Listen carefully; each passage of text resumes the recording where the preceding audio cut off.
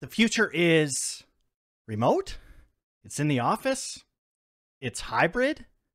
How to set yourself and your team up for success and well-being in the future. A conversation with two amazing guests coming right up.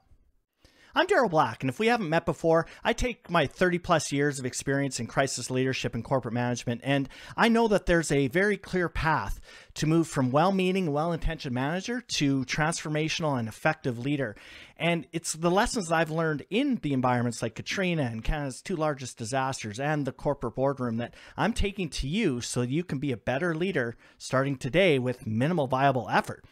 I want to take this opportunity to welcome two guests to the episode today. We have a couple of folks that will really help leaders and leaders of leaders and CEOs and corporate managers navigate the complexities that is the future of our workplaces. And that's around, is it in the office? Is it completely remote? Is it a hybrid? What do the fellow leaders need to worry about on a personal level? And I think that a lot of what we have seen over the past 19, 20 months or whatever the case is, we've seen huge seismic shifts in how we do business and how we work and how we relate to one another. But even on the individual leadership side, I really want to talk from a personal perspective, the impact that the last 19, 20 months has had on leaders. And so I'll throw it over to our two guests to do an introduction. So Cheryl, I'll start with yourself and then we'll go over to Tim and just a brief background in terms of who you are, what brought you here. And I will also tell everyone that at the end of this, there's a really unique opportunity that is a way of giving back to the community. And we'll be talking about that. But also I'll be asking our two guests, what is the one question that no one asks around the virtual workplace that they wish people did ask? So Cheryl, over to you. Well, thank you. I'm really excited to be a part of this conversation. So my name is Cheryl Watson.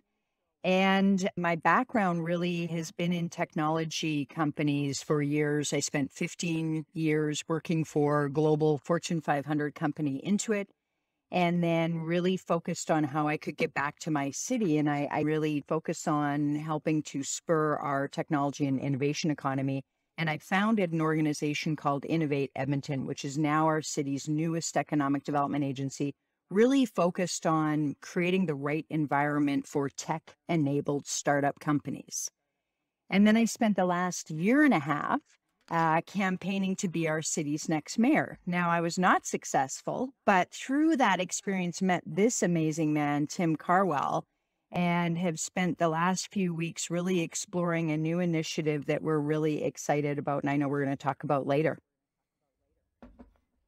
Well, that is fantastic. So a really good background. And I know Intuit has always been forward leaning in terms of culture and all of those other things. And I'm really anxious to dive into what you've learned there and also moving forward. And thank you for your attempt to become our next mayor. That is a noble pursuit in itself. So thank you for that.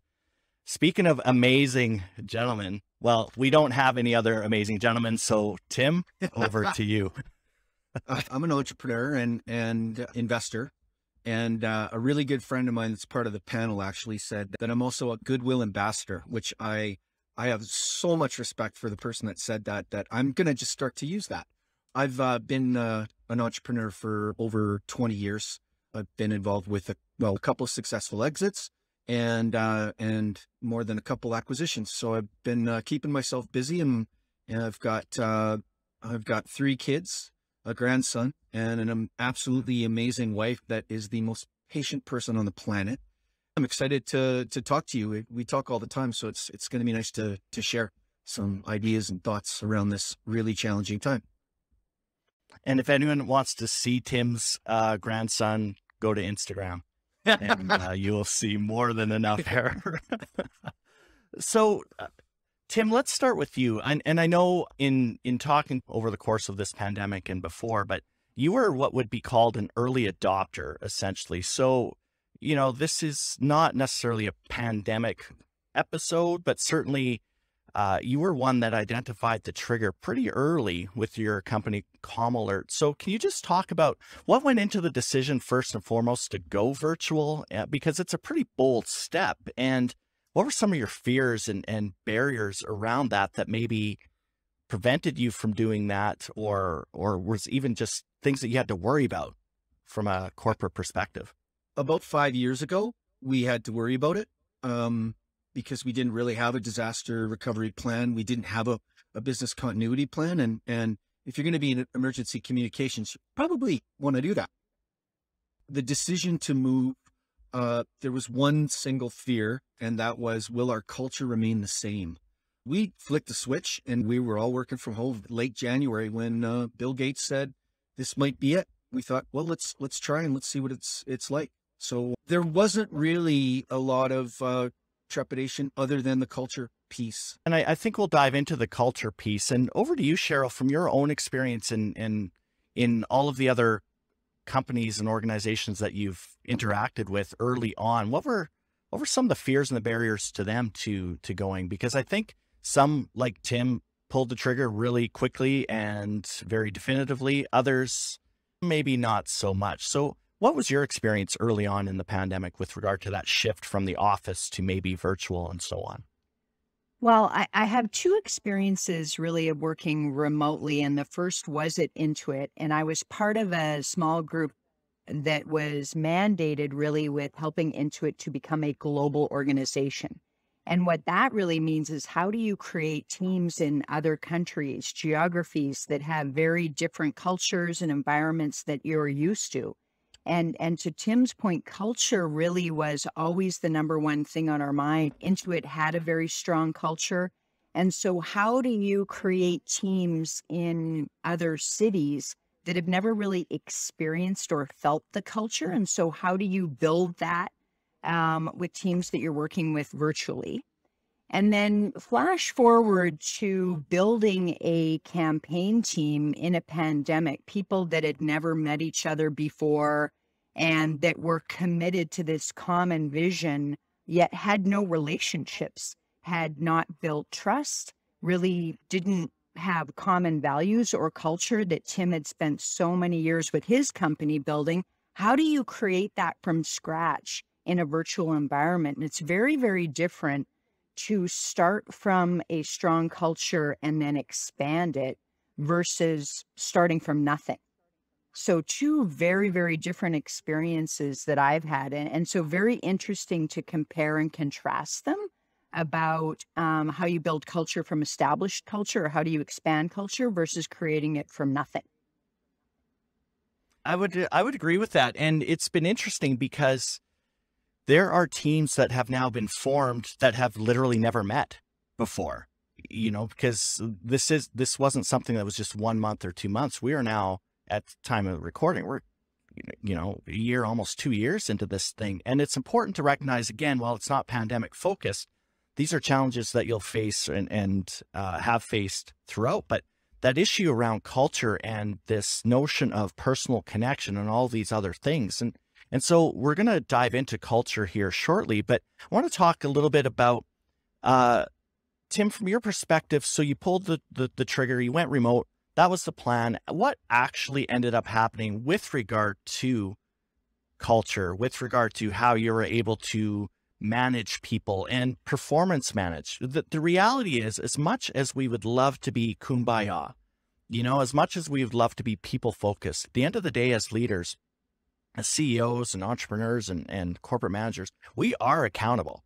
We're accountable to shareholders. We're accountable to our own families and all of those other things. So there is a balance that has to be reached. And so, Tim, what actually happened over the, walk us through the actual events that occurred once you did decide to go remote, because it's one thing to talk about it and think about it.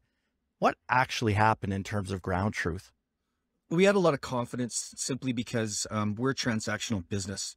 When the phone rings, we answer it. When somebody asks us to do something, we do it. So it was pretty easy from that perspective.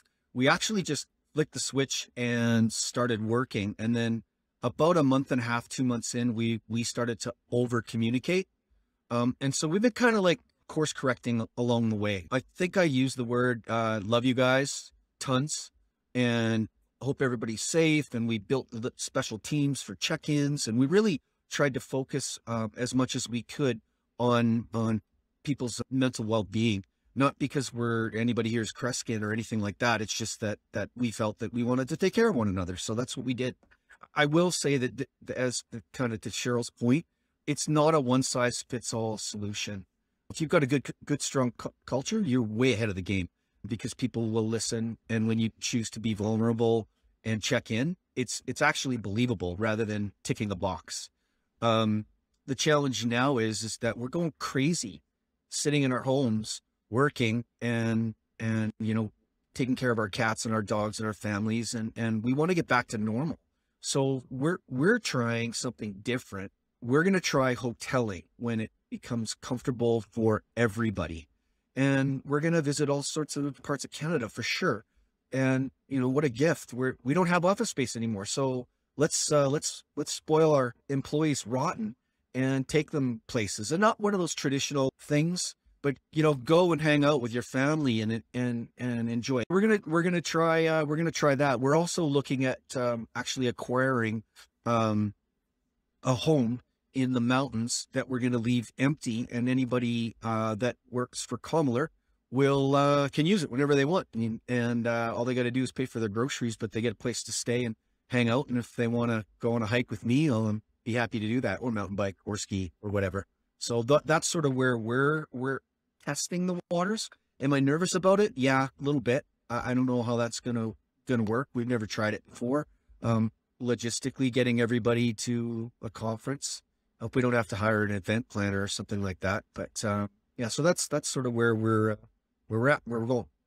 And what are you thinking that the hoteling will do versus, keeping them, safe and secure in their blankets along with their COVID pet? That's a whole different issue. There are many pets, Tim, you and I have talked about, many pets will have attachment issues because of COVID. Totally get it. So why did you decide on hoteling versus what you've been up to for the last little while? Not to toot Cheryl's horn, but Cheryl, when we were doing a couple of interviews, and she talked about the magic of being in a room together and creating that connection that's you can't do over this medium. So that's actually why we decided we would do that. And I do miss, there's lots of people that I used to hang out with, and I'm not sure they miss me, but I sure miss that. So that's probably the reason is because of some of the comments that Cheryl made about, if you're going to kick ass and conquer the world, it's always good to give a high five and not a virtual one. So that's why. Yeah, thank you. And Cheryl, we should probably back up a bit. In your experience, what is culture? And I think that it's a term that gets thrown around all the time. Oh, our culture, our corporate culture. But a lot of times in my own experience, we haven't really defined what that looks like. And you used words like values and what does right look like for us. So from your perspective, what does culture look like? And how do companies and organizations set themselves up for future, whether that be hoteling or whatever that looks like? So what is culture, and how are we going to be able to maintain it moving forward? I'm sure that there are many more smarter people than I am that have formally defined culture. But for me, it's about beliefs and behaviors. And so I think that that's why many organizations set values, because that says this is what we commonly believe is important to us. And then sometimes you even talk about ethos. Like I've built ethos statements with teams about this is how we feel, this is how we're going to behave in certain situations.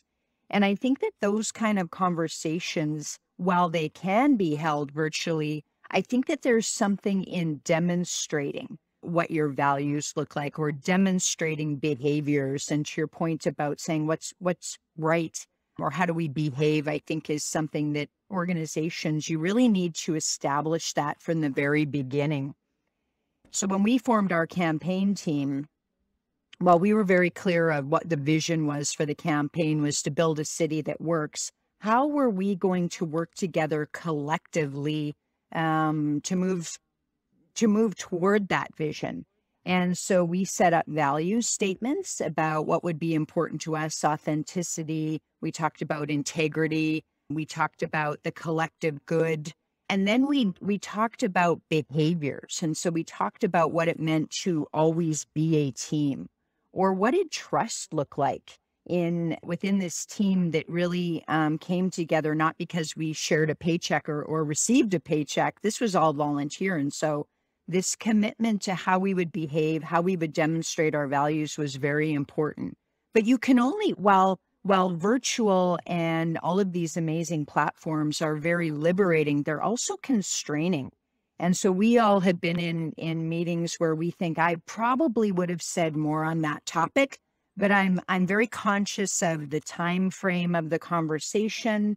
I'm very conscious about not dominating the conversation. And so you hold back a little bit. And so I really respect, Tim, your concept about hoteling or coming together. I think that that's so important, that you remove the constraints of time, that you give space for conversations that come up organically in hallways, maybe with different people. And so I'm really excited to see how this plays out for you, because I do believe that while we can operate in this virtual environment, there is time and a need for space for people to come together. It's interesting because as much as we disliked meetings before, they did have that tertiary advantage of, if you arrive a minute or two early, it's, hey, good morning, Cheryl. How was your weekend? Oh, it was great. I did this, I did that. Hey, Tim, anything going on for you coming up? Oh, yeah, I was really busy. New grandson, check out my Instagram. Here's all my pictures, that sort of thing. And I think that one thing that the virtual world has the burden of the online world is we have an incredible ability to pack in way more meetings, way more time constraints with zero personal contact or personal context for any of this. And it's literally hop on, do your meeting, end it, go on to the next one. And Cheryl, I think you said it's kind of all business. So what I'm hearing so far is that both of you are in agreement that the future is, or should be, for lack of a better word, hybrid. And that is, while respecting the remoteness of workers, because there's no commute, there's also, it's safer, all of those other things. I think I'm hearing both of you say that while there are some huge advantages to that, certainly don't forget the value of that personal face-to-face connection. And just my own story around it, I've been involved in a large-scale project here in Canada, and it's been 10 months. I just met my boss last week. Like literally face to face, we went for lunch, and I had never met her. I have talked to her on Zoom a zillion times. And even with all of that kind of virtual contact, man, it was sure good to just be in somebody's energy, like just to have a chat and chat about daughters, chat about dogs like Samuel, and, she's a Garmin rep, and all of the things that I actually didn't really know ahead of time. And heck, we've spent hours on Zoom together. So that's a really important point, and I'm glad you brought that up.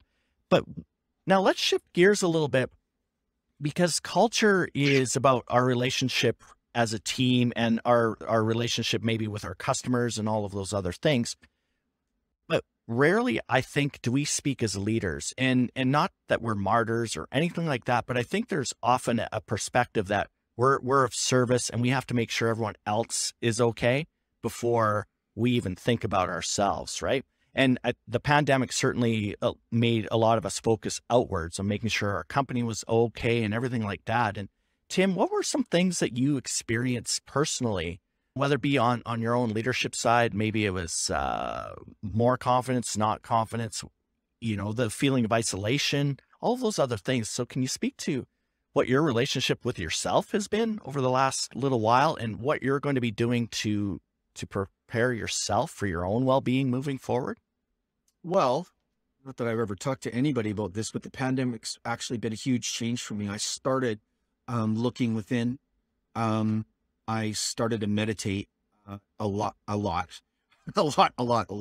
And I haven't really missed in the last year a day. I do it every morning.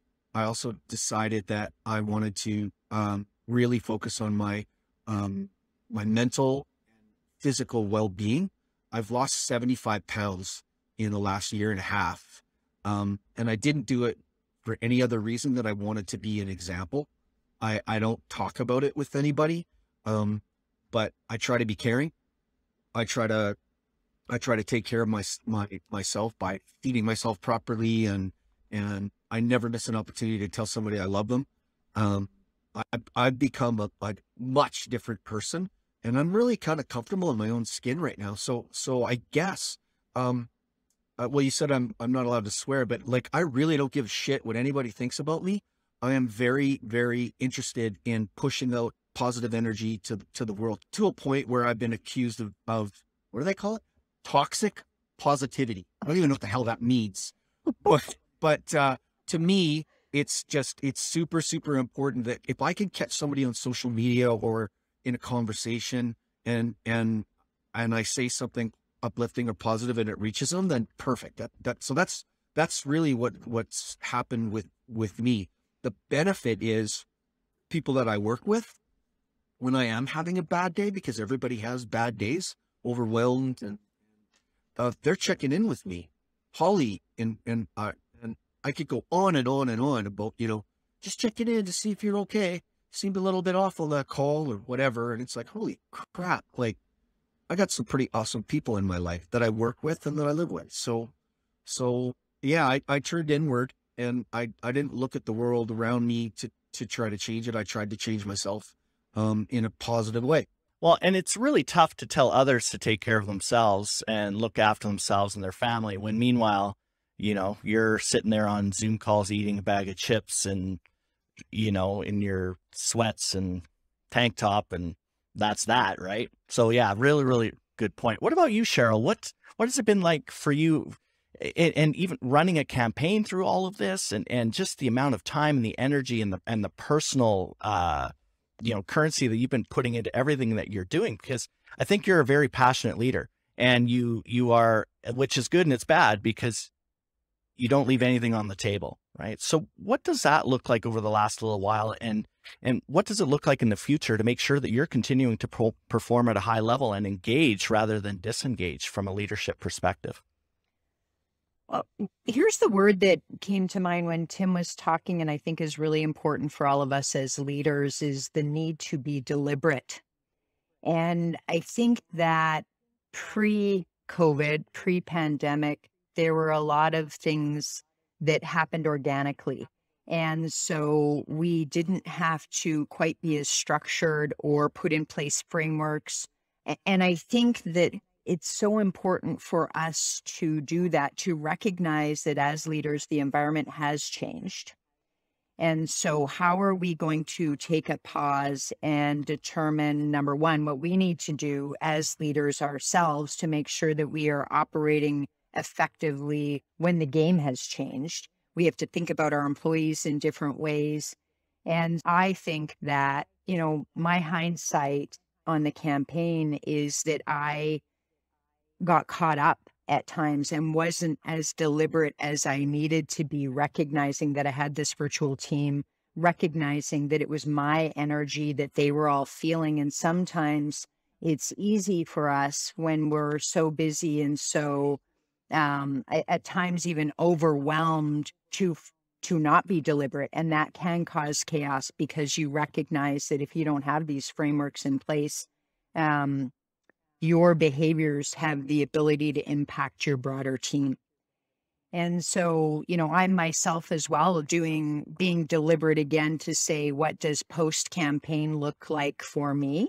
How do I make sure that I'm healthy, that I have good mental health, that I am able to then, in whatever I do next, bring my best self and be thoughtful about how my actions have such an impact on others, and how I need to show up differently in this virtual environment. How do I need to make sure that I am checking all of the relationships? Tim, I loved where you told stories. Your team is constantly thinking about each other.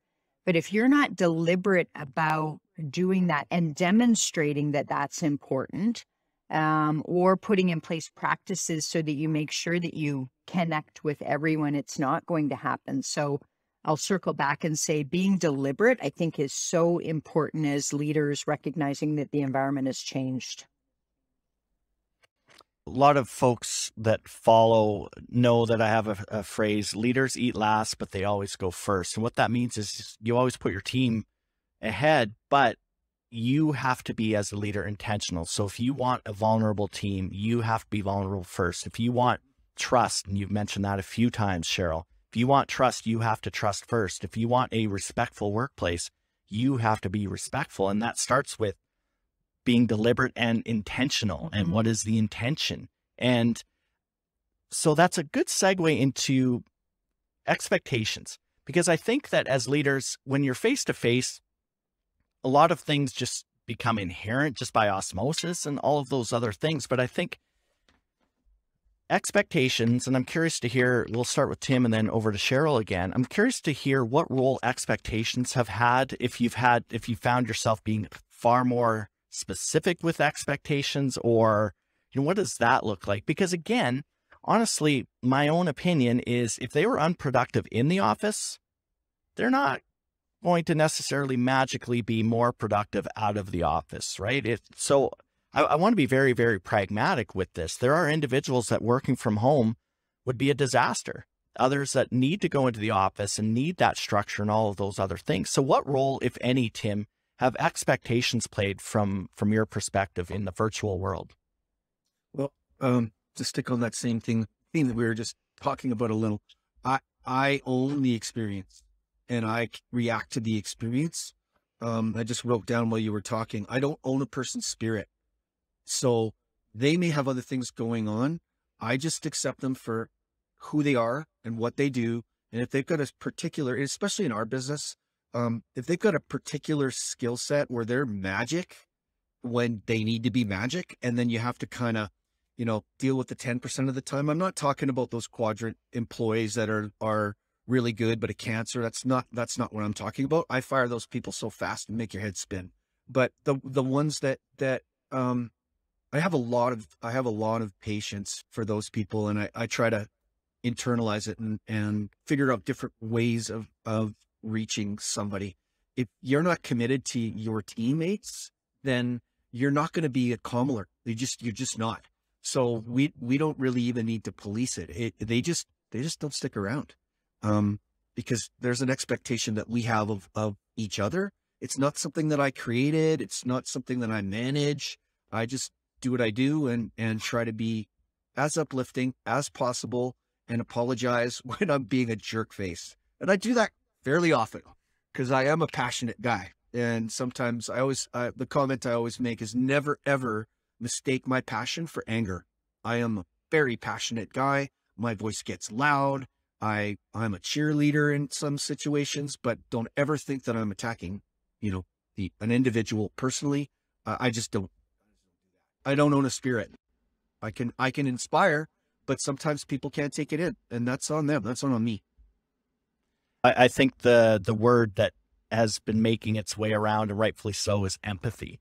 That's really a word that is encapsulating what you're talking about, is being empathetic. So empathy and sympathy are different, but empathy is at least understanding and holding space for that person wherever they might be, and recognizing where they've been and where they're from and what challenges they're having. And so I think that that's a critical part of what you just talked about there, because we don't know what's going on behind closed doors. We don't know about the 3 screaming kids because they're homeschooling now, or whatever that looks like. And I think that we have to create that safety, that safe place. And if we have employees coming to a meeting with a pit in their stomach, that's probably not the right thing. So Cheryl, how about over to you from that perspective?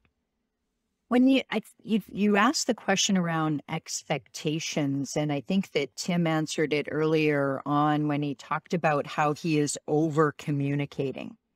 And that is so important in this environment, because oftentimes when we were all in traditional offices, expectations could almost be defined subconsciously or unconsciously through actions. And so observable expectations. And I'll use one example even of work hours, right? So you would set your expectations around work hours through your own behaviors. What time would you come into the office? What time would you leave? Would you get to meetings on time? Would you leave meetings early? how you really managed your time was observable. Now we're in this virtual environment, and I think back to my Intuit days where, I led teams in 7 countries and double that many time zones. Now, how do you set your expectations around work hours within that 24-hour clock, if you will? And so we were constantly communicating the framework of what it meant to lead a global team. And so we went so far as actually creating a schedule that said, you need to remember that a Friday night in North America is actually a Saturday somewhere else around the world. And so we set times where people could book meetings, or what was appropriate time to kind of send emails or to set deadlines. And so we had to over communicate using frameworks and thinking about putting in place, how do you bring the whole team together so that you can have these conversations? And so communicate, I think, is really the answer around how do you set expectations, and you can't over communicate now. I love that. I absolutely love that. And a phrase I use all the time is communicate relentlessly, because even the term over communicate has a negative connotation, but to me, communicate relentlessly. And then it's ultimately up to you to decide whether that communication is pertinent to you, but it's not necessarily up to me to determine how important it is to you and those sorts of things. And you spoke about it, and that's around boundaries. And I know that for me, with different time zones and all of that, it's easy for me to wake up. Explain what boundaries are, Cheryl? No, that's why I have you guys on here. Like, no, this is not how this works. Sorry, I didn't mean to. I love it because we've seen a dissolving of those boundaries, I think. And when you talk about expectations, Cheryl, and all of those, and what right looks like is for us as leaders, our fellow leaders, we set the boundaries. We demonstrate what right looks like. But for me, it's it has been difficult because running a national project and we're, 3 hours and 4 hours difference and all the rest, it's easy for me to go wake up at 6 a.m., grab some coffee, hop on a Zoom call, because it's easy to do. I don't have to go into the office, versus if we had office hours like 8 to 4:30, everybody would know 8 o'clock Mountain Standard Time, Daryl gets into the office, and don't do anything or talk to him until then. But we've seen that. And this is going back to the leadership part, because as the leader, I felt compelled to do that because I'm the leader. I'm the one that is supposed to be looking after this stuff. And so it wasn't even about what right looks like. It was about like, well, shit, if I don't do it, no one else is going to do it. And so I want to loop back to the personal part, because when you talk about expectations, we have to be intentional with our own boundaries. Otherwise, it reaches the point where we're burned out, we're not being effective, and those sorts of things. So I'm really glad that we talked about that, because we always are thinking outwards, setting boundaries with the team, but what does that look like for us? And that obligation that we feel to attend that 6 o'clock a.m. meeting, because it's easy.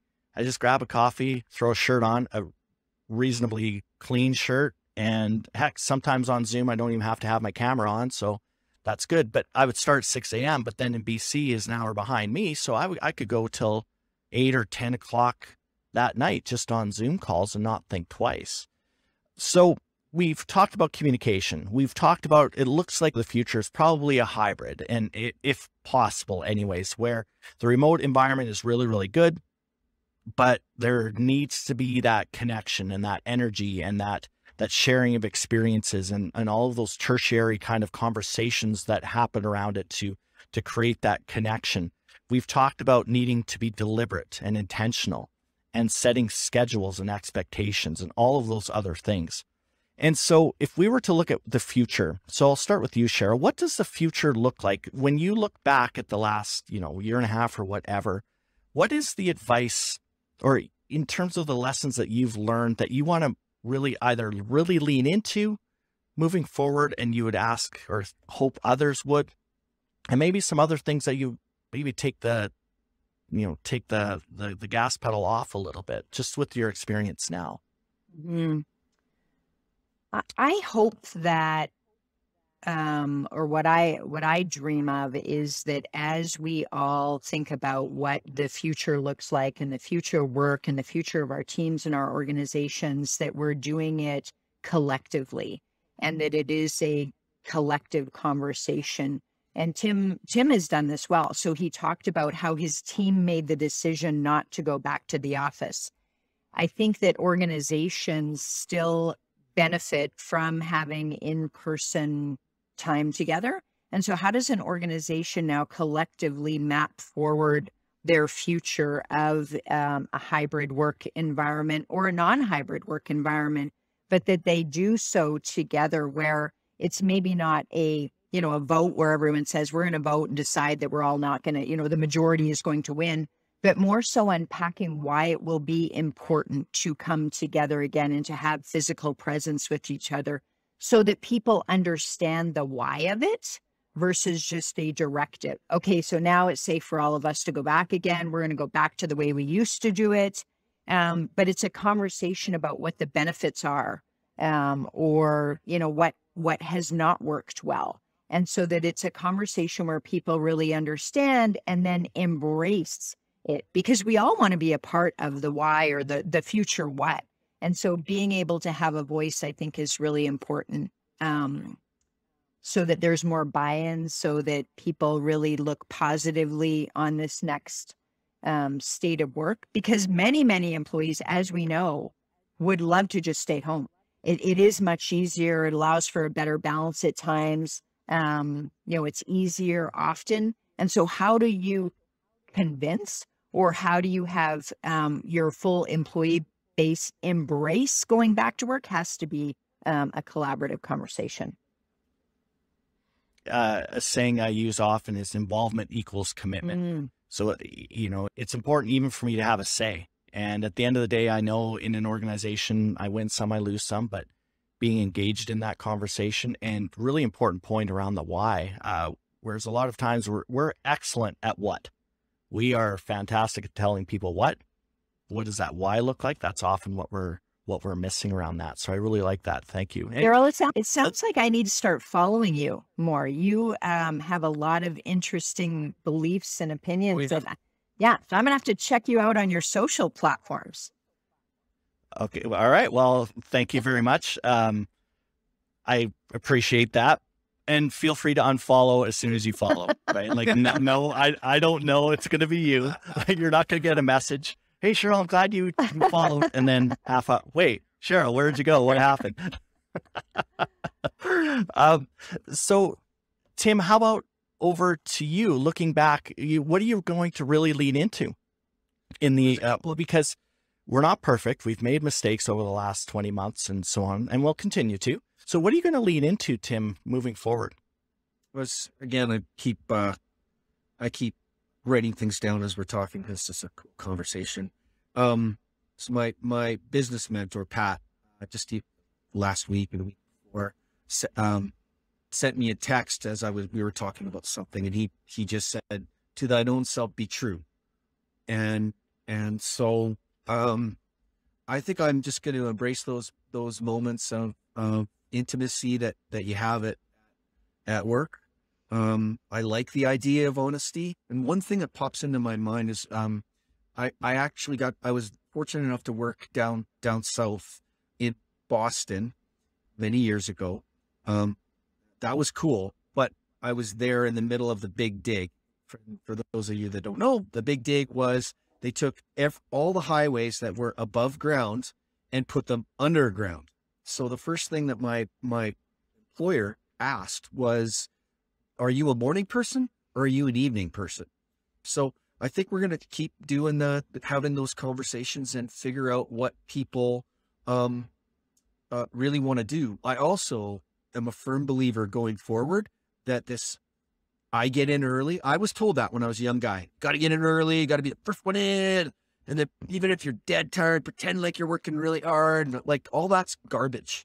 I believe that everybody's way more effective if they focus their life on their life and not on their work. That is not who a person is.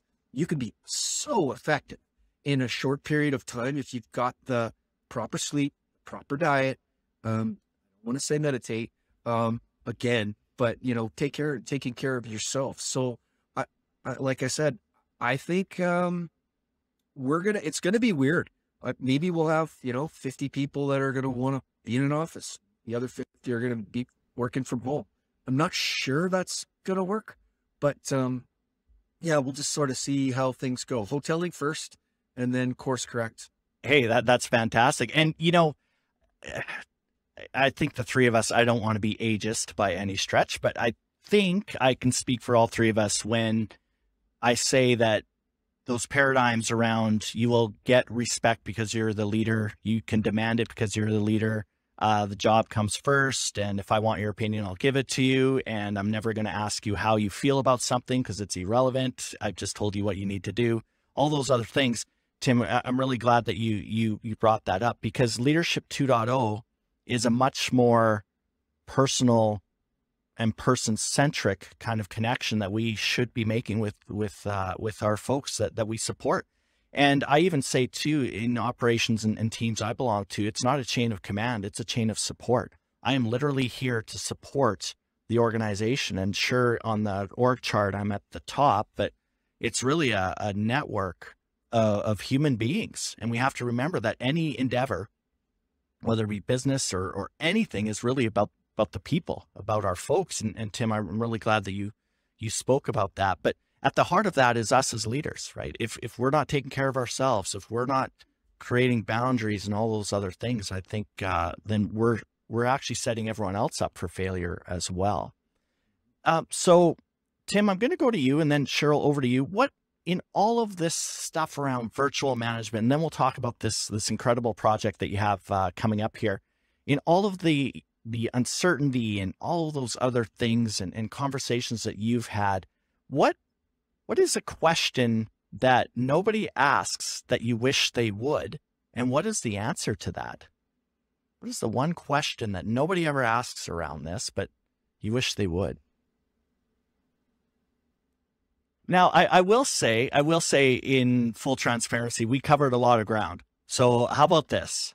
In the interest of creating psychological safety myself and, showing what right looks like, you two are okay. You don't have to answer. Heaven forbid. I don't want to make you uncomfortable. All those other things. But let's talk about the future. Tim, Cheryl, who wants to talk about the Goodwill Project? Because this is awesome. And this is innovative. And this is something I think that a lot of people can learn from with regard to what right looks like. So Tim or Cheryl, you want to talk about the Goodwill Project? Well, this is Tim's project, so he should start. It was Tim's idea. And then Tim told this idea to a couple of, 6 fantastic leaders that went, what? You're going to give away your office fully furnished, internet ready to go?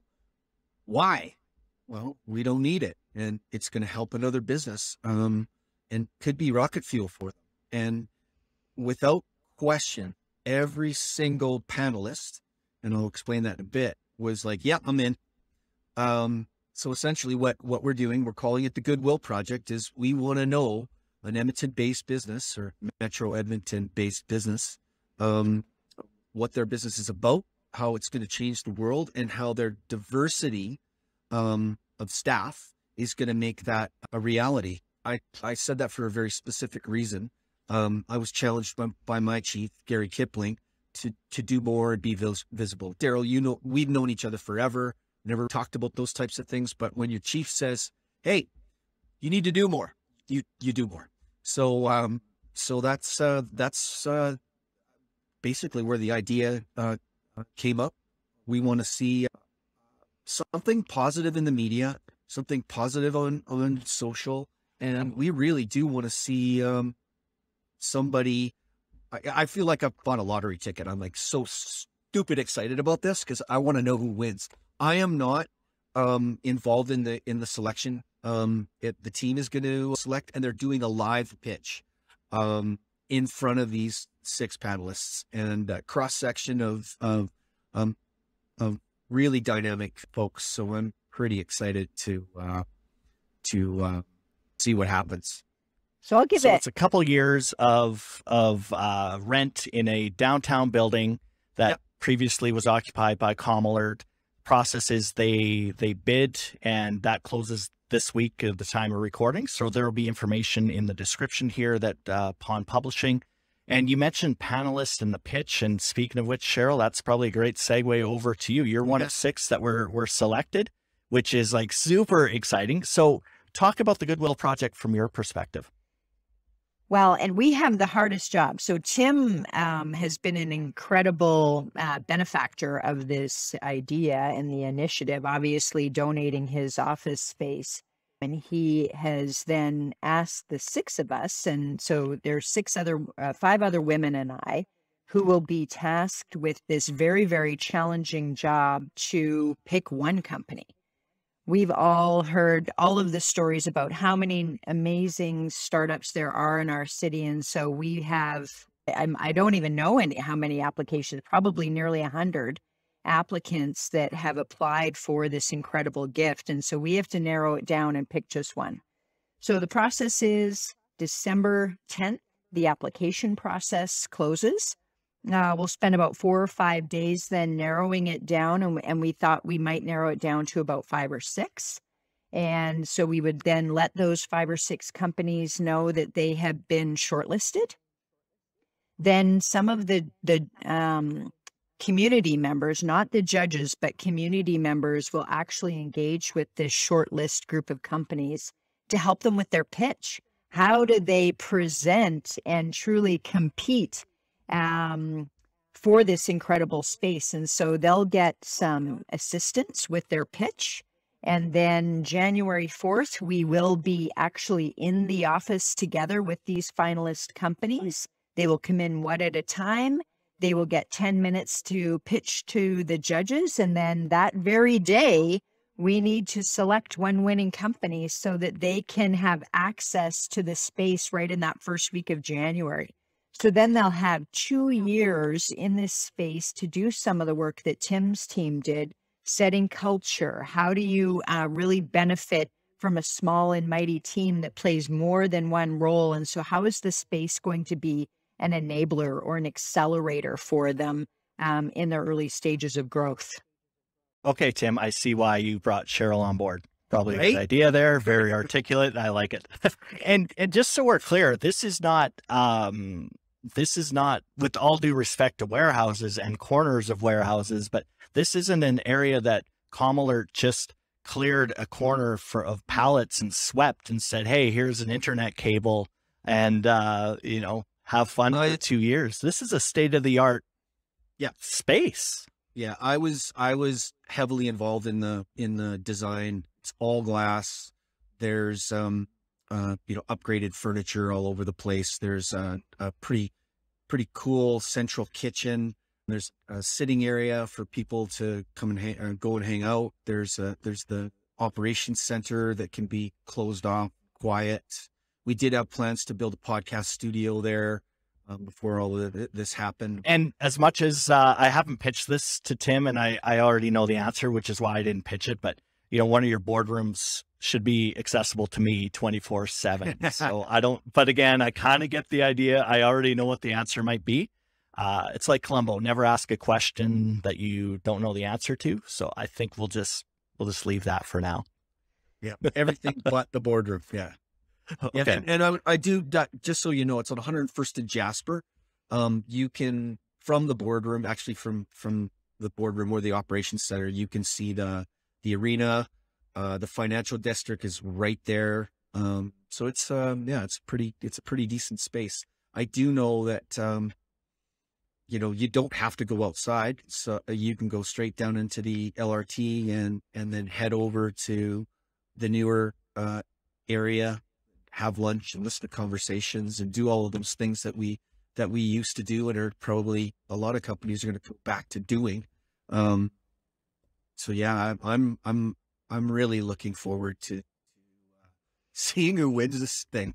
And yeah, I'm excited. And I'll try not to fall like a baby when they give it away. Oh, he's totally going to. He's totally going to. Yeah. But, some of the things that Tim was alluding to as well about the benefit of being downtown is there is an ecosystem downtown. And so there are other startup companies within the building that this business then will have the benefit of learning from and engaging with. And then, as Tim said, there are always events and opportunities for collisions and conversations through meetups and so on. And so there's also, in addition to the benefit of the space itself, but the ecosystem and the community that this company will have an opportunity to be even closer to. We'll close on that because I think that the opportunity when you talk about ecosystem is fellow leaders, fellow CEOs, fellow entrepreneurs that have a unique experience and a unique perspective that ultimately, from a support perspective, you're not going to be going to your employees with some of the trials and tribulations and challenges.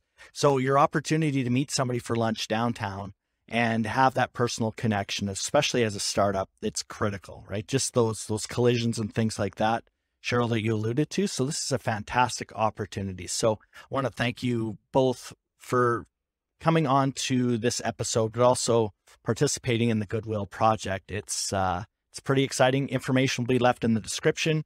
Closes this week at the time of recording, but the content that we've covered here over the last little while is certainly timeless. And as we prepare for 2022, these are all some things that I think leaders will really be able to take and at least think about when they're looking at what 2022 looks like and the future. Yeah, I was going to mention there is no one size fits all.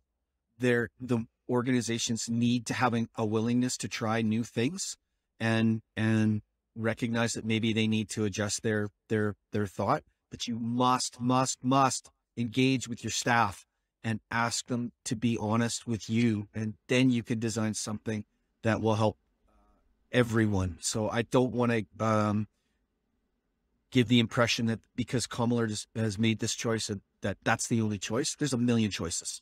And it depends on the organization, period.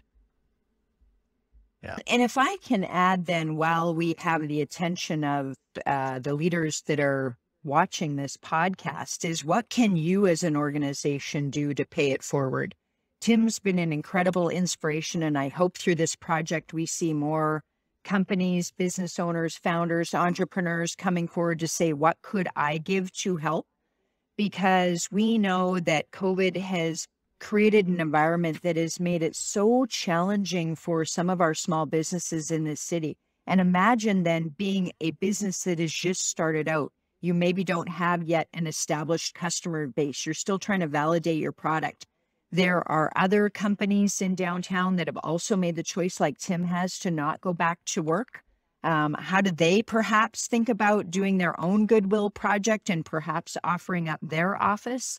And or other things? Are there products, services, mentorship, advice, support that they might be able to give to this group of companies that are applying for this? We are going to promote who the shortlisted companies are, but there will only be one winner.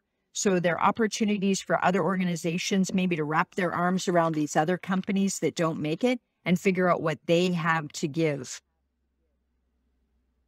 I love that. And for those that are quote unquote unsuccessful, first of all, you're successful for showing up and leaning. Yes. You know, and I think that that's something that has really become evident over this time is the tendency for us to disengage and check out. Anybody that's leaning in and willing to put the time in to do a proposal, or somebody that's willing to lean in and make connections and lean in and engage and be part of the solution and not part of the problem, I think at any level should be commended and applauded. And that's the kind of mentality and the spirit moving forward that will get us through all of this stuff and anything else that comes down the pipe, and not the divisiveness and the vitriol and all of those other things. So I think for me, that's what the Goodwill Project represents. It represents the best in people, the ability to lean in and you want to make a better world, you know, and create good businesses and better communities and all of those other things. So from my perspective, thank you both for coming on the episode, but also your participation in creating the Goodwill Project, and fingers crossed that it will be a great thing for somebody somewhere along the line. So thank you for that. Thank you. Thanks for joining. Thank you. Thanks.